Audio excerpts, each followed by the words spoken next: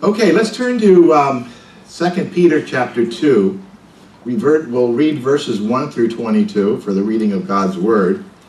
Last time I was here, we talked about chapter 1 of 2 Peter, and I'll talk about little distinctions here and there. But it goes hand in hand with what Pastor Goat is teaching, you know, the end times, the book of Revelation, the false teaching, the heresy that goes on toward the end of days, to persevere unto the end, you know, to be watchful, to pray, and to be prepared, because we do not know the hour or the day that the Lord will appear. So in 2 Peter,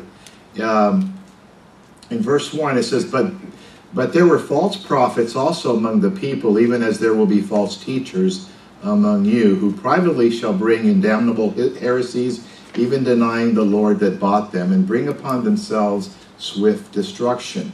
And many shall follow their pernicious ways, by reason of whom the way of truth shall be evil spoken of. And through covetousness shall they with feigned words make merchandise of you, whose judgment now of a long time lingereth not, and their damnation slumbereth not.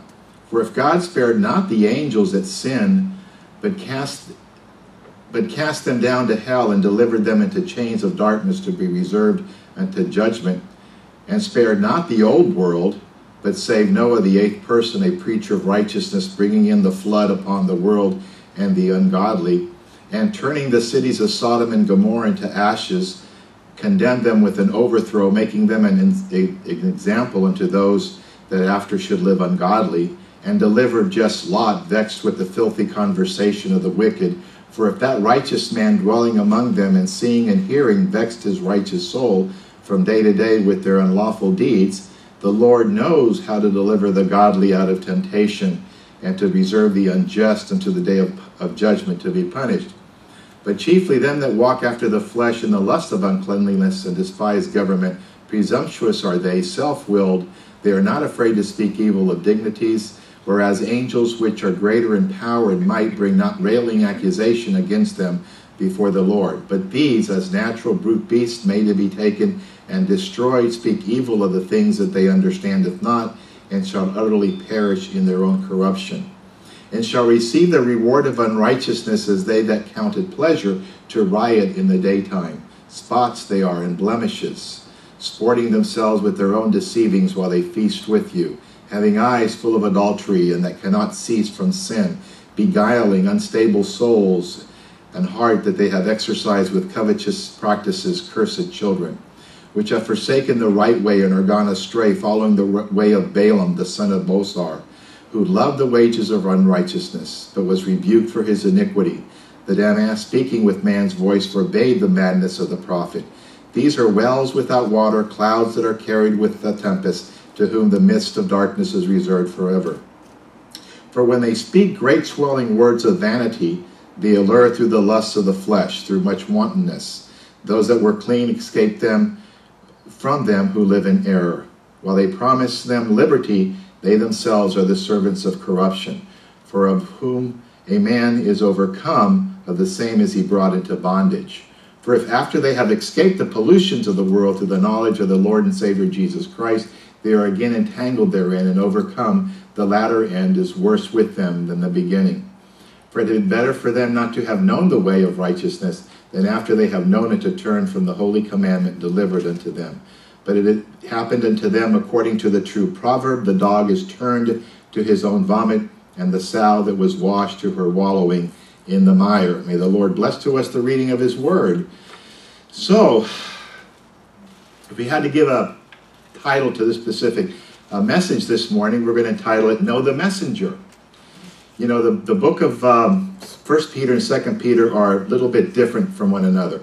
Same as we were talking about last time, that the churches were the same, similar churches to the one that the 7 churches in the book of Revelation were addressed to. Asia Minor, Galatia, Pontus, Cappadocia, Bithynia. Those were the churches that were establishing the nucleus of the new church, of the church that was going to be established, which is hopefully what we are in the first epistle of Peter. The intent of the second epistle is different than the intent of the first letter that Peter wrote to these individuals. So those particular churches, the first epistle of Peter was about the dangers and difficulties counteracted as external, because they had persecutions. They had the heathen and the population, the unbelievers. And the purpose was to strengthen, comfort, and encourage the churches in their endurance of persecution from without. And that's exactly what was happening. They were being persecuted from without. This was, oh, Jesus has come now, but, your idols, your gods, everything else that you have worshipped is wrong. You've been doing this for a long time. Jesus is the way. He is the truth. And so these people didn't take it lightly. So it was persecution.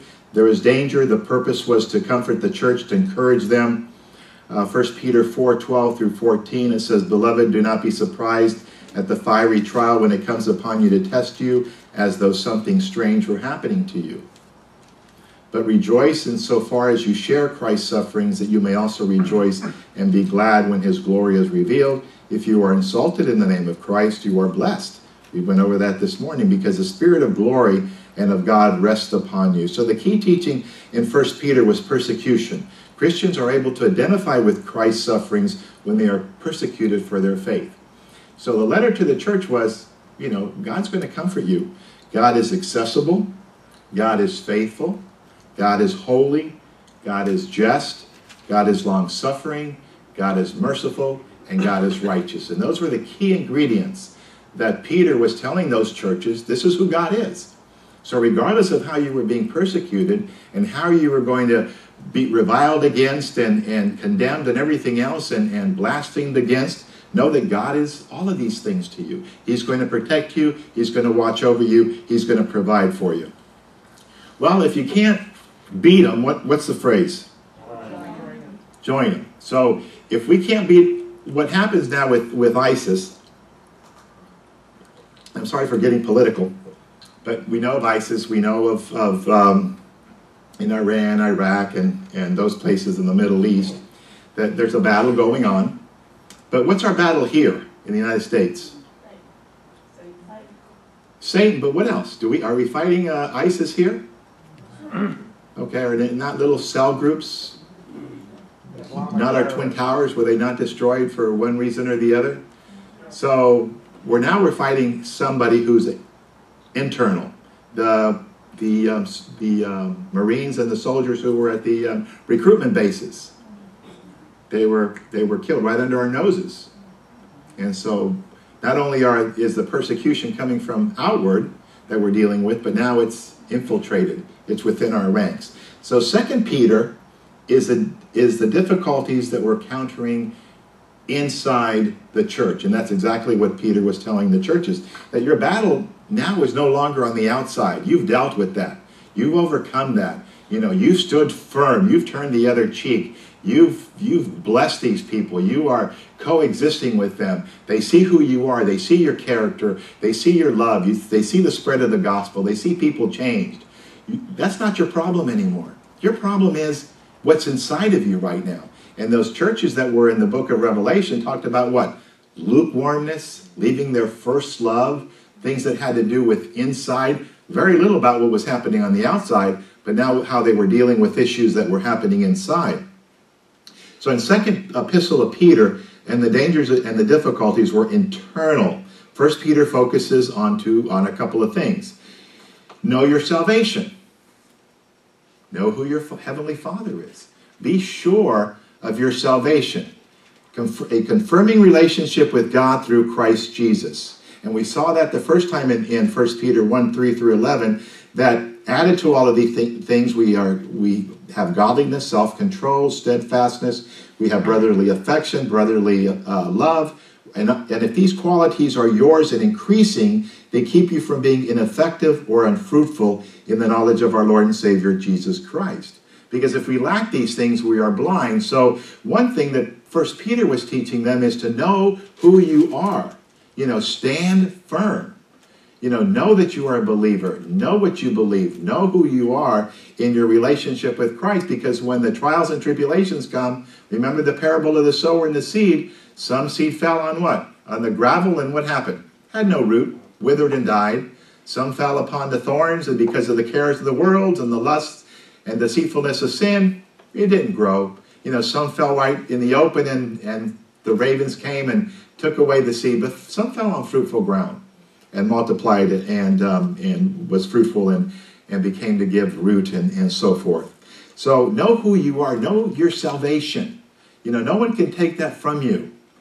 No one can just erase that. If we're saved, truthfully saved, if we are believers in Christ, and only time will tell, is because we have that relationship with Christ. And nothing is going to pluck us from God's hands. So know your salvation. And that was Peter was telling them. Know your scriptures. Toward the end of 2 Peter, he says, know your scriptures. Scripture is inspired by God. Know what God is telling us. Study to show thyself approved unto God, a workman that needeth not to be ashamed, rightly dividing the word of truth. When the preaching was going on in the early church, the brethren just would look at the scriptures to make sure what they were teaching was right, was correct, was authentic. And so in 2 Peter chapter 1, Peter is telling them to make sure that you know the scriptures. Know who you are, know your relationship with Christ, and know what you believe. Because these things are essential. Because if you know these things, you know, sometimes, you know, I don't know how many of you sent your kids off to college or to school, but we told them what you know, be smart. You know, when my daughters had to drive in Miami, I told them, be street smart. You know, be street smart. Because, you know, if someone hits you from behind and it's just a bump, your first reaction is to get out and see what they want. Well, they'll have somebody over here in the corner just come over here, jump in your car, and take off. So I tell my daughters, drive to the nearest place that you can find. You can call the police or whatever, but don't get out of your car. So be street smart. Know who you are and know what the scriptures have to say. So based on that, he now hits chapter 2. Not that the scriptures were divided in chapters and verses, but they are segmented in paragraphs, so we know exactly how the thoughts go from one place to the other. So in 2 Peter, and it's easy for us to relate because we're able to say chapters and verses and so on. So in 2 Peter chapter 2, Peter focuses on false teachers and their destruction.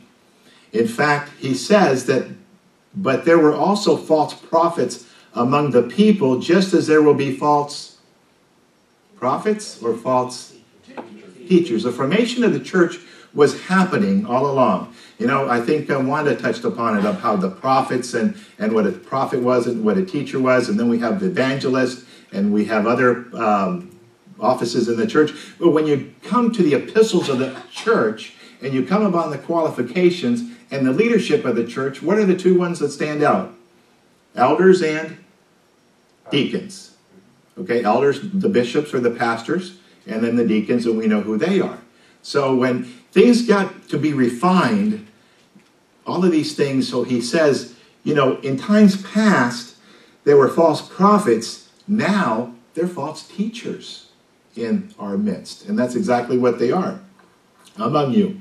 So know your adversaries. Know your adversaries. Know the enemy. Know who they are. I mean, what do they normally teach the kids? Which now I think they don't teach them anymore. But if someone that they don't know is in school, you know, it could be, you know, you're bringing your dad to school, and one of the other kids sees your dad and doesn't know exactly who he is and starts yelling, you know, stranger danger.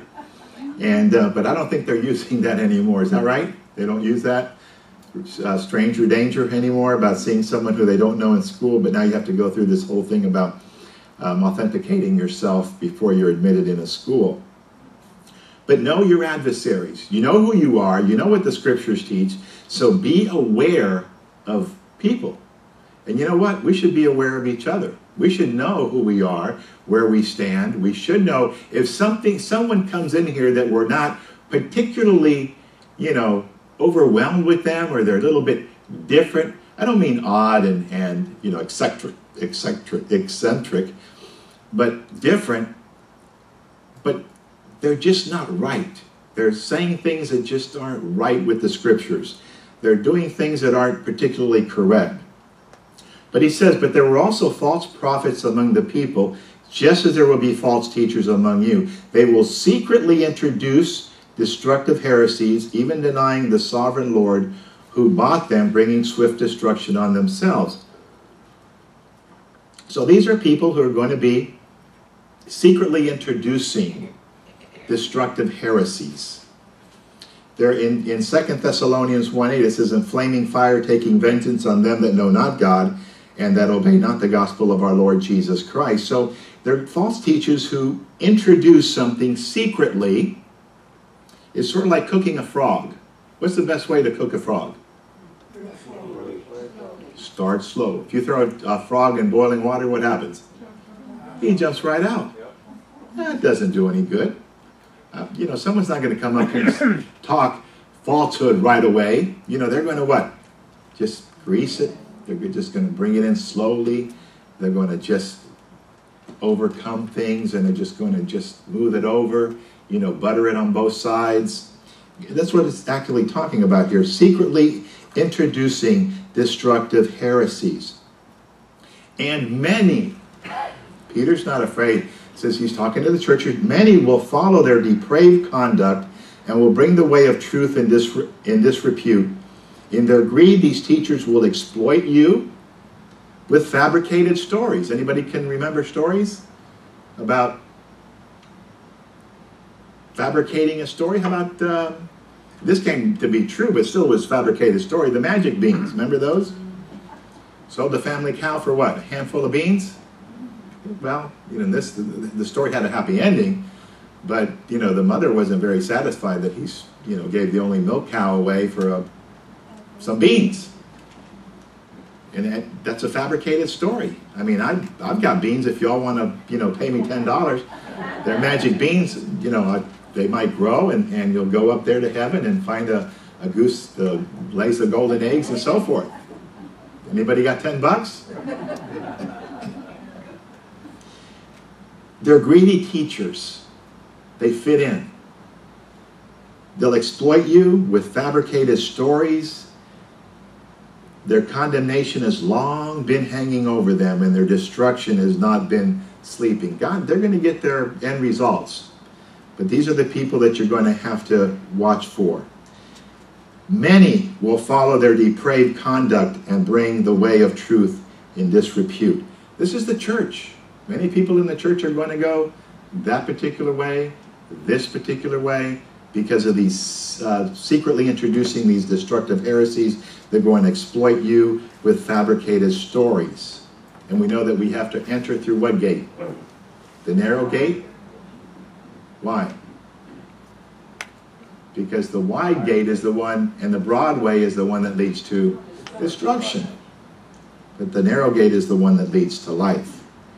Isaiah 35:8 says, "And a highway will be there, will be called the way of holiness. It will be for those who walk on that way. The unclean will not journey on it. Wicked fools will not go about on it." That's the road of holiness. Those are the things that we have to understand. There were false teachers in the church.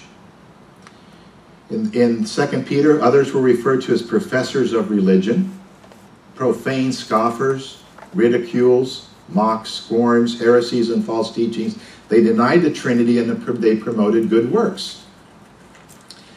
So we have to identify the traits. How do we know that that person is a false teacher? And that's what Peter was trying to tell them. Know who they are.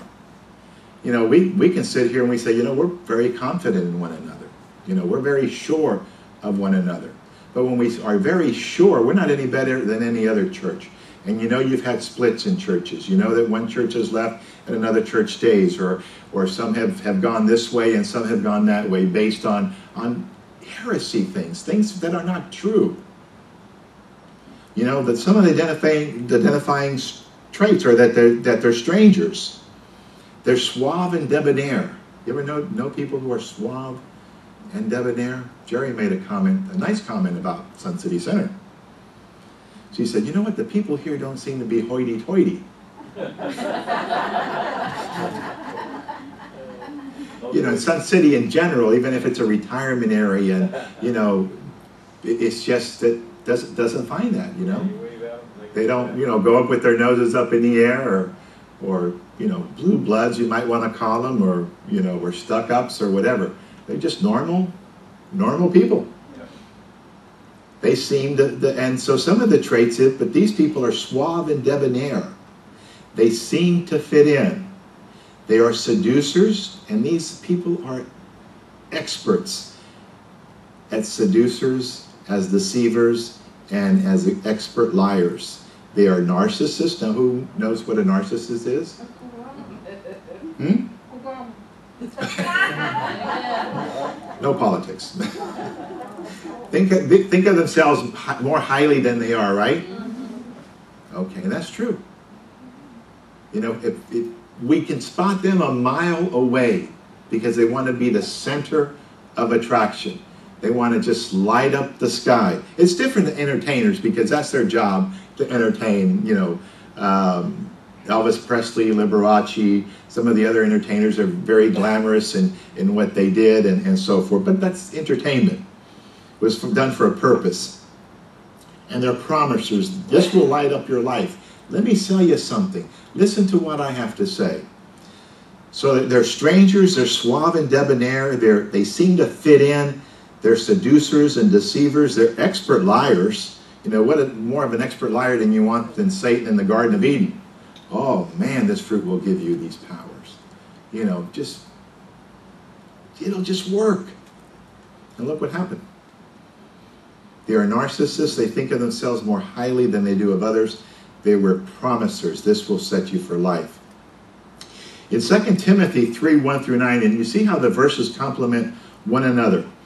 But in 2 Timothy 3:1 through 9, it says, "But know this, that in the last days perilous times will come, for men will be lovers of themselves, lovers of money, boasters, proud, blasphemers, disobedient to parents, unthankful, unholy, unloving, unforgiving, slanderers, without self-control, brutal, despisers of good, traitors, headstrong, haughty, lovers of pleasure rather than lovers of God, having a form of what? Godliness."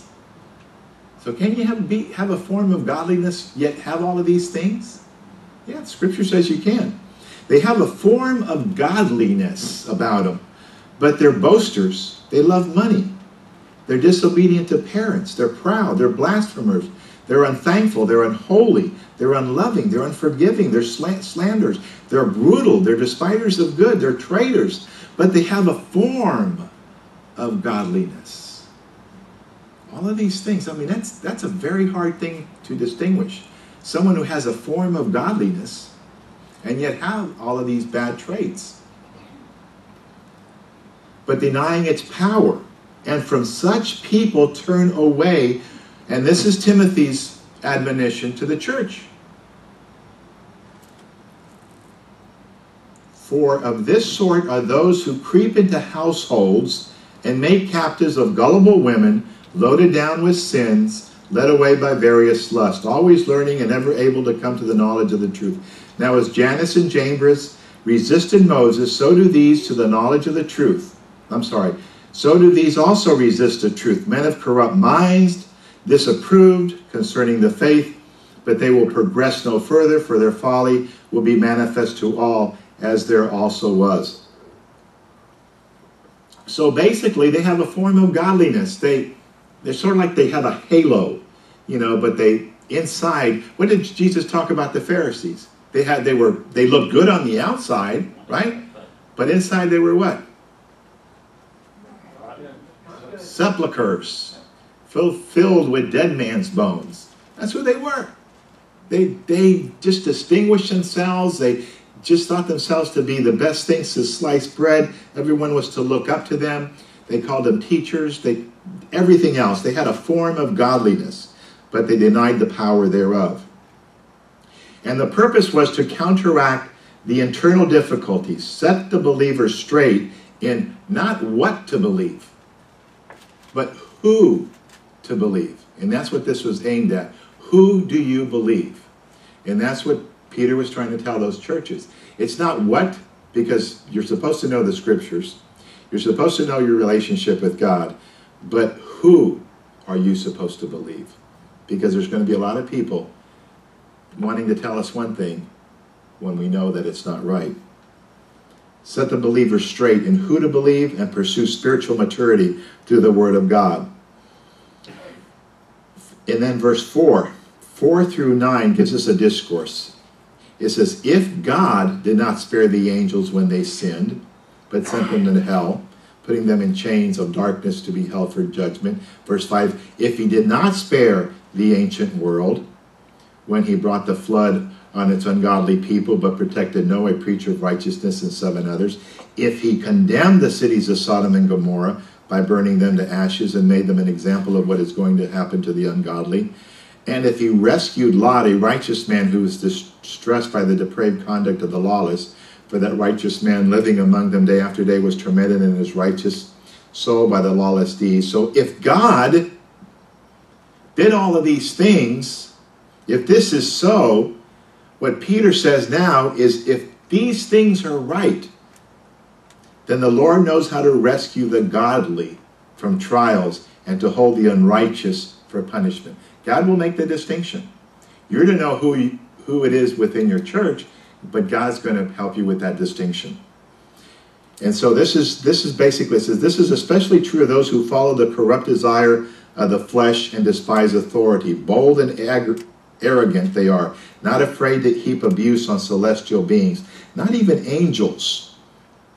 Although they are stronger and more powerful, do not heap abuse on such beings when bringing judgment on them from the Lord. So not even the angels do it. Yet these people find time and find the power to do it. But these people blaspheme in matters they do not understand.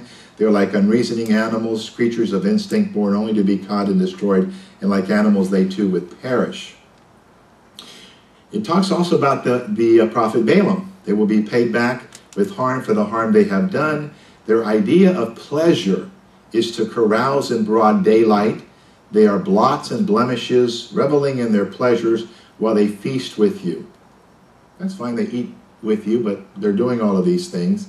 With eyes full of adultery, they never stop sinning. They seduce the unstable. They are experts in greed and accursed brood. They have left the straight way and wandered off to follow the way of Balaam, son of Beor, who loved the wages of wickedness. But he was rebuked for his wrongdoing by a donkey, an animal without speech, who spoke without a human voice and restrained the prophet's madness. Balaam was a false prophet. He was not an Israelite. He was a Syrian. But there's 3 chapters in the book of Numbers that talks about Balaam and his prophecies and his acts, blessing, cursing, and so forth of Israel. So there's 3 chapters in the book of Numbers that's dedicated about Balaam's prophecies. The New Testament mentions Balaam 3 times, all negatively. Both Peter and Jude describe him as a personification of greed in using religion for personal gain. 2 Peter and Jude, Revelation, credits him with the doctrine of Balaam, which is introducing others to sin, specifically to idolatry and sexual immorality. And certainly Balaam was no paragon of virtue, yet as unrighteous as he was, his prophecies remain in God's word. And he gave us an example of what these people are like. I mean, Balaam was just a prophet. He just declared God's word. He was supposed to have a blessing upon Israel, and he cursed them instead. And so he found his demise at the end of at a sword with the kings of the Midianites. So how can we differentiate between the real thing and forgery? And that's where we have that relationship with Christ. And that's why we're supposed to know the Scripture. These people are springs without water and mist, driven by a storm. Blackest darkness is reserved for them, for they mouth empty, boastful words, and by appealing to the lustful desires of the flesh, they entice people who are just escaping from those who live in error. Just want to touch upon one thing about the prosperity gospel. How many of you heard about the prosperity gospel? Okay, so a lot of us have heard about the prosperity gospel. I would be rich today if I took it for face value. You all have a plaque in the back there that you were admonished and put on the fourth out in the spotlight for your giving. I think it was for per capita. It's just like a million member church giving $1 million, and that was their offering. What does that equate to? $1 a piece. $1 million though, but that's a lot. Or a congregation of 100 who gave $10,000. Is how much? Okay, that's a lot more, isn't it? So, you see the difference there. But you're to be commended for that. Per capita is very important because I know as Southern Baptists, when we look at things, we see, well, that church is a small church, but look how much they're giving. Per person, they're giving an enormous amount of money. I mean, Jesus pulled his disciples, you know, from what they were doing and say, look at this woman. She's given all that she's got. Yeah, but look at that Pharisee. He dropped in a couple of bills in there. But yeah, but look at this lady gave out of her poverty. He gave out of his wealth. He could have given more. She gave all that she had. So the prosperity gospel, sometimes referred as the prosperity gospel or the health and wealth gospel or the gospel of success, is a Christian religious doctrine that financial blessing is the will of God for Christians. Well, I'm still waiting for that ship to come in. And that faith, positive speech, and donations to Christian ministries will increase one's material wealth based on a non-traditional interpretation of the Bible, often with emphasis on the book of Malachi. The doctrine views the Bible as a contract between God and humans. If humans God, he will deliver his promise of security and prosperity. Confessing these promises to be true is perceived as an act of faith which God will honor. And I'm sure we're as faithful as can be. Faithful in our prayer, faithful in our giving, faithful in everything that we do as believers in Christ. We're faithful in helping people. We're faithful in going the extra mile, and faithful in turning the other cheek. But can I borrow $1 million for any one of you? No. Neither could you borrow it from me. So in some ways, you know, if someone comes in here and wants us to buy, you know, stock into the Golden Gate Bridge or whatever, what do? You think we're going to buy into that? They were selling swampland here in Florida, you know, many years ago. And that's exactly what you got, was swampland. Because you're supposed to know when things come into the church, or when there's something different, or when someone comes to the church, well, Pastor, you know, I heard on TV, I heard on the internet. You know, the internet's true. No matter what happens, whatever the internet says is true, it's true. You all seen that commercial. So it's true. But it's not. You're supposed to know your relationship with God, and you're supposed to know what the scriptures have to teach. It can be as subtle as that. It could be as bad as someone coming up here and saying, you know, the Trinity is false. There's not three gods. There's only, you know, one God. You know, they just say that so we can get more confused. You know, you'd run them out on a rail. Because that's not what we believe. We believe in God the Father, God the Son, and God the Holy Spirit. Three persons, one God. And that's what we believe. We believe the Scripture says that. But in other ways, look at Jim Jones. He just secretly fooled how many people? Hundreds? And what happened? He got them to do what? Drink the Kool-Aid, right? He got them to drink the Kool-Aid. Based on what? Based on his preaching and his, you know, nice speeches and being suave and debonair and talking about, you know, these people really want to do you harm, the establishment. This is the true utopia. This is where it all goes. This is where we all belong. And so these things really happen. But we have to be sure, you know, not too long ago, the emphasis was rescuing kids from cults because they were joining cults. And you had people who would go out there and rescue your child from a cult because they were believing something that was not true. But because it was interesting, it was nice, and it was, you know, just different than the establishment, that's what they went after. And this is one of the things we have to be aware of, that we're not going to get rich by certain ways. God's intent is, at least he didn't tell me I was going to be rich. He says, I'm going to get by. He says, I'm just going to get by the sweat of my brow. Yeah, I'm just going to get by. I don't expect to be rich. You know, I want a car that takes me back and forth to work. I want to have enough money to, like I did, get my kids through college, to have a, you know, comfortable house. Doesn't have to be a mansion. I just want to live within my means and be comfortable and to be obedient, be giving what God has told me to do. if it'd be different if I was up here and all of you would be worth, let's say, $10 million a piece. That would be really ironic. Some of you may be worth $10 million a piece. I don't know. I mean, that's between you and God. But everybody, and it's very rare that you have a congregation that everybody's, $10 million or millionaires for that matter. You just don't see a lot of millionaires, but I don't know. It just sort of rubs me the wrong way when I see people saying that I could have, financial blessing. Yes, God's going to provide for me, but he didn't say I was going to be rich.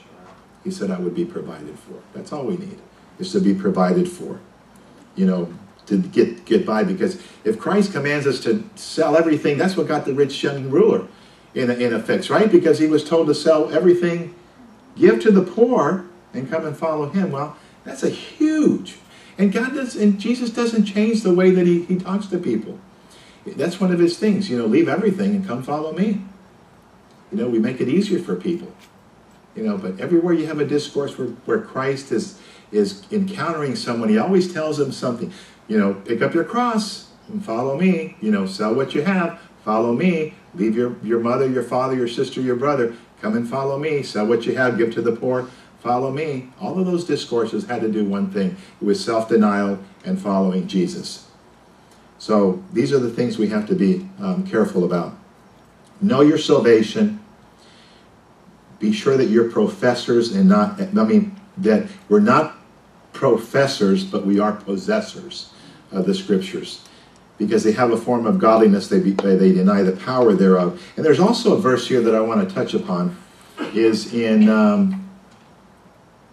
verse 18, start at verse 18. It says, "For when they speak great swelling words of vanity, they allure through the lust of the flesh, through much wantonness, those that were clean escape from them who live in error. While they promise them liberty, they themselves are the servants of corruption, for of whom a man is overcome, of the same is he brought into bondage. For if after they had escaped the pollutions of the world to the knowledge of the Lord and Savior Jesus Christ, they are again entangled therein and overcome, the latter end is worse with them than the beginning, for it had been better for them not to have known the way of righteousness than after they have known it to turn from the holy commandment delivered unto them." This doesn't mean that they were saved and became unsaved. It means that they were never saved in the beginning. They had a form of godliness. They were professors and not possessors. They were sort of like the seed that fell on different grounds. Some produced, some others. They were there for a little while, but they fell by the wayside. Sometimes we meet people like that. Sometimes we meet a friend who might have made a confession of faith, and lo and behold, he's nothing compared to what he was before. And it might just be, we're not to judge people based on that. We're not to judge whether they have died without Christ or they died with Christ. And that's one thing we have to be careful about. We're not, there was one thief on the cross who was saved. We have that assurance. But remember, there was only one, so that we don't become overconfident of the fact that anybody can do that. So it had been better after they have escaped the pollutions of the world, through the knowledge of the Lord and Savior Jesus Christ, they are again entangled therein and overcome. The latter end is worse with them than the beginning. For it had been better for them not to have known the way of righteousness than after they have known it to turn from the holy commandment delivered to them. It's better if they had not known about Jesus than to play the game, I believe, I'm part of you all now forever, and then, be entangled again and fall by the wayside. They should never. Sort of like blasphemy against the Holy Spirit, and Christ warned the Pharisees, don't blaspheme the Holy Spirit. You're saying that the spirit that I'm using to heal these people is a devil, is an evil spirit, and he warned them. Don't mess with God. Don't mess with the things that God has to say, because they're in concrete. They're sure. They're forever. They go from time to time. So know your salvation. Know your Scriptures. Basically when. And these large churches that are, thousands, they're mega churches. They have to be even more careful, because these are things that come in. They deal with their youth. They deal with small groups. They deal with Sunday school. They deal with everything. And sooner or later, everybody's believing something else because they don't know who to believe. And so you have these little sects and cliques within the church. As far as that's concerned. I'm glad that Brother Goat is going through the book of Revelation, because it just prepares us to know what the end times is. Everybody has a different interpretation of the book of Revelation. You know, if they ask me, I'm a pantheist, and it means it's going to all pan out at the end. Jesus is going to come. I don't know when, I don't know how, but he's going to come in the clouds, and those who are asleep are going to rise up, and those who are alive are going to meet him up in the air, or if we die before then, we're going to go to heaven. So it doesn't matter. It's going to pan out at the end. You know, the differences like that shouldn't affect us. You know, everything's going to be the same. You know, you're talking about beasts with 7 horns, and you're talking about the great Babylon, and you're talking about the dragon. You know, we know that that's evil. We know that those things are evil. They're what satanic powers are. And that's what's going to affect us as a nation and also as believers in Christ. Because my allegiance is to Christ. My allegiance also is to the United States, is to my family and everything else. But my first allegiance is to Christ, because we must be willing to leave everything that we have for the sake of Christ. And that means everything. Because he's the only one who's going to give us eternal life. You know, what will a man give in exchange for his soul? No, I can't leave my family, because by leaving them to follow you, that's too much. It's hard to do, but it's something that we have to realize. What will a man give in exchange for their soul? Because, you know, like the scripture says, today is the time or the day of salvation.